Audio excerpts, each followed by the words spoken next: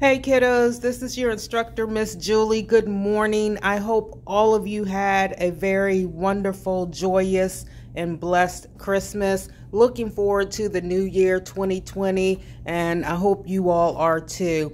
I just wanted to do this brief walkthrough with you at our testing site. And I actually this morning set up the testing area. So, I want to do this to give you all the opportunity to become a little familiar with the testing area. So we're going to do a quick walkthrough right now. So this is actually the door right here. Okay, you're going to enter through these doors. Of course, you're going to take the written portion of the exam first. So these are all the tables set up for the written exam. Okay, this is where you will be testing both written and manual skills.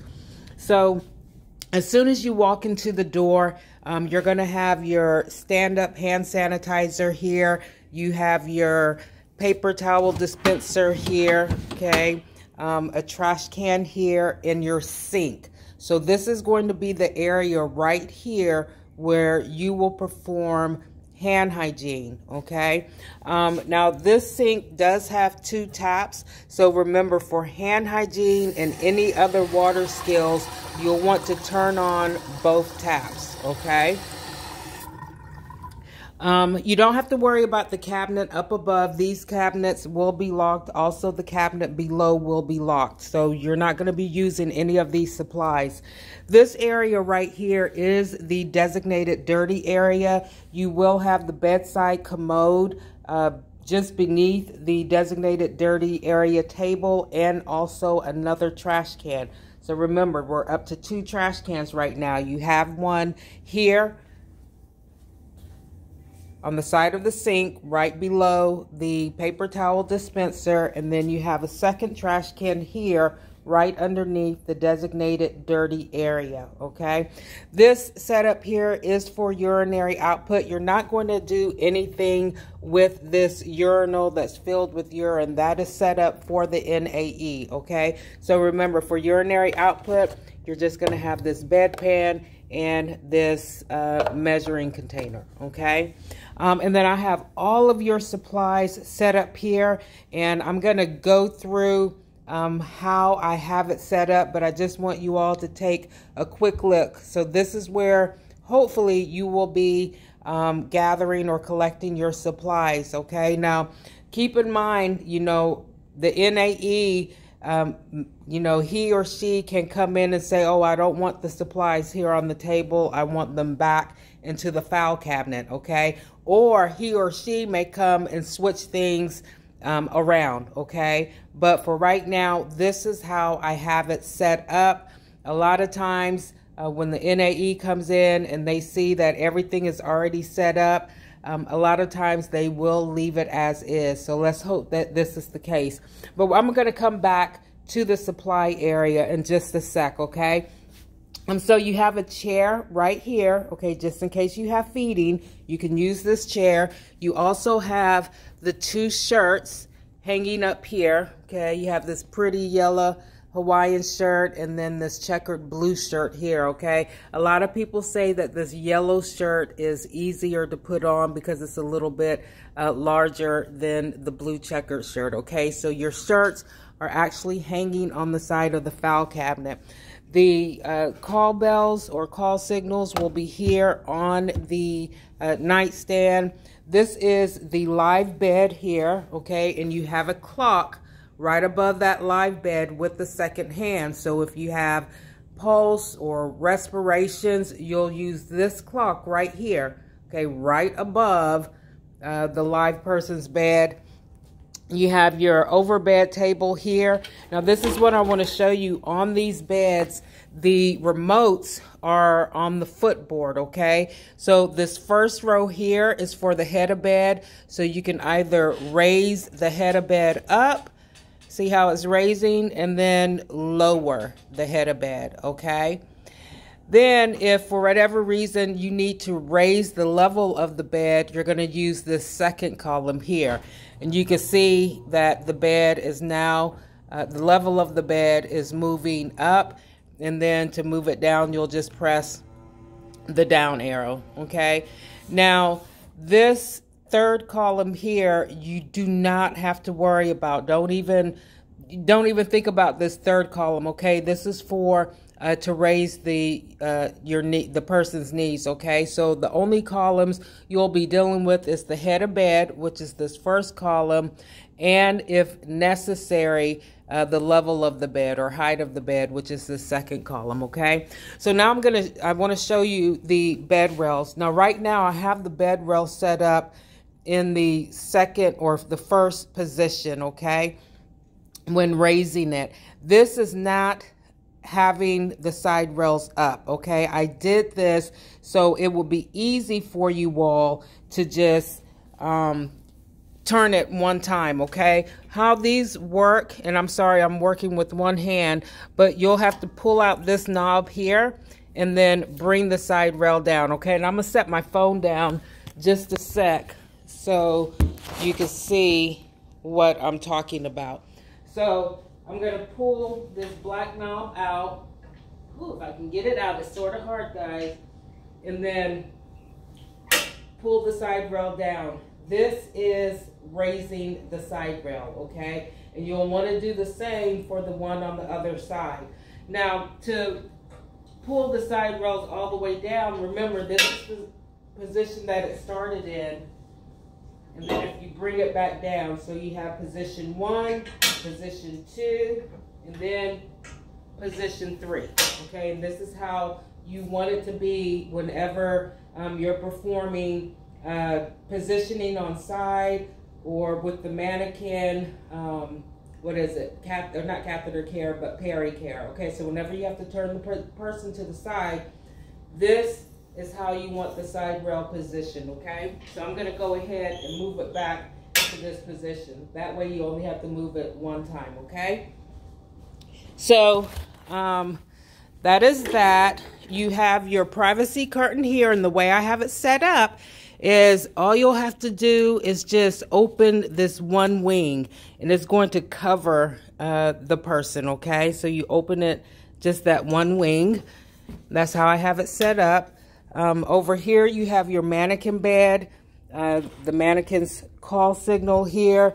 Side rails work the same as the live person bed, okay? I just want to show you the mannequin's foot so you can see how big the mannequin's foot is, but actually the stocking fits more smoothly because the skin on this mannequin is real smooth, okay? So you can actually put the stocking on it much easier than with the mannequins at school, okay? So that's the foot. Then the mannequin also has a bedside table. You have the wheelchair here. You'll be able to easily maneuver it to the live bed over here, okay? So you'll have enough space. And you have the scale here, so it's enough room for you to stand on either side of the scale when the person is stepping onto and stepping off of the scale. All right, guys, you have the linen hamper here and a third trash can. So that is 3 trash cans that you have. Remember, one by the sink, one underneath the designated dirty area, and one right behind the linen hamper. Remember, this linen hamper has a foot lever, excuse me. Okay, so use this foot lever to open the linen hamper, okay? If it does not close back, you can always use your elbow to close it or just leave it up, okay? All right, so now I want to get back to the supplies because I want to show you guys how I have everything set up. So simple, so easy for you to collect your supplies, okay?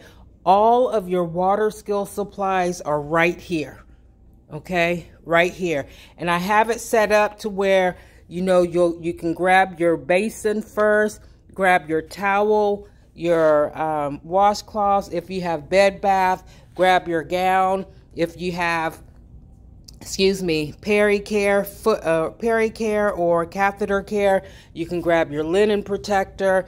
Then, you know, you have your soap, your lotion here for foot care, and your soap here for your other water skills. So all of your water skill supplies are right here, okay? And just collected in this order. Your gloves are a little further down the way here, all right?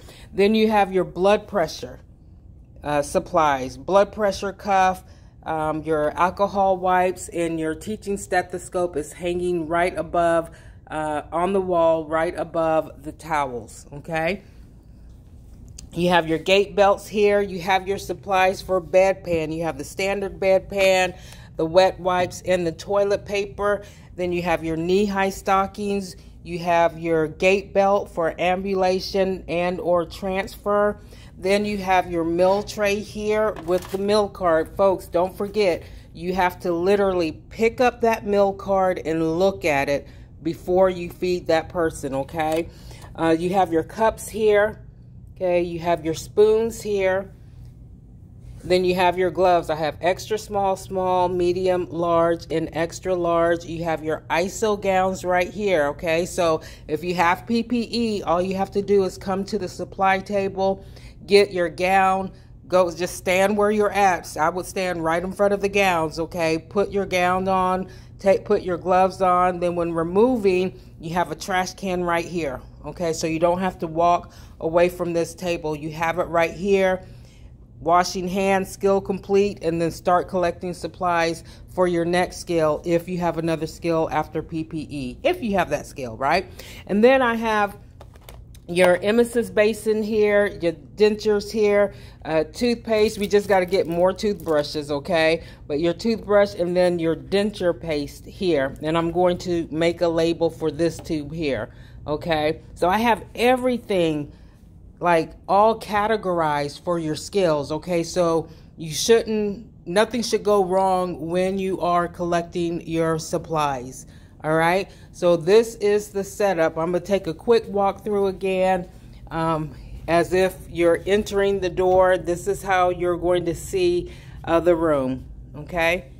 Right over here, your written testing area, and then your skills testing area.